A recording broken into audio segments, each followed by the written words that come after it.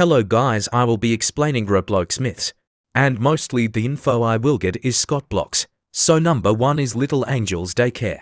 So the game was a role-playing game in a daycare. But then a hacker hacked the game and renamed it Little Devil's Daycare. Who knows, after it got hacked it might got removed by the mods. Number 2 is Bully. She was a creepy player who would message others as follows. Don't laugh at me. Why did you leave me? The bullies got me. And creepy stuff like that.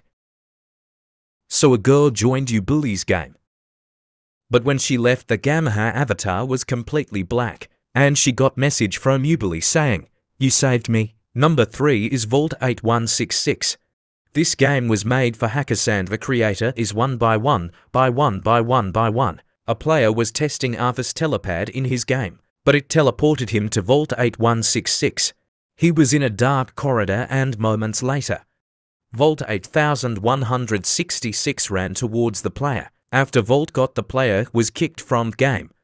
But 30 minutes later his account was banned. Number 4 is Alan Etrovler. He was a myth in 2018. He was mentioned by Flamingo in a few in his videos, but he made the game Calais Plains. But when you join the game, it would be eerie but not creepy overall. When you walk through the Gatessa, fire will chase you down. If does reach you, you would hear laughter and then respawn. He kept on making creepy games, but then he went silent. I think he got banned or quit the myth community.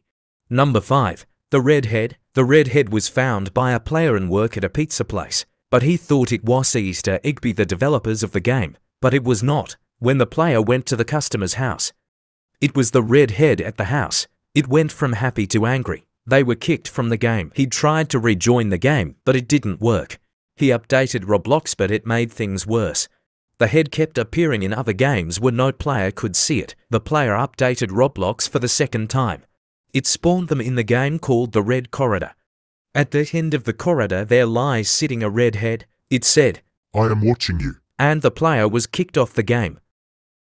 And finally number 6.